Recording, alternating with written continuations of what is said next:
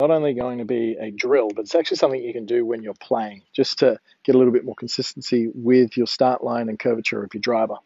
So even though you had a great driver setup, your tendency throughout the golf swing motion is to get the lead shoulder working really high, really quickly, with too much right side bend. The bottom of the swing arc was too far behind, you're hitting way too much up on it. If you did this way too much, what happens is then the club face has got too much time to shut, and then you hit a long way left. So it looks like this from down the line.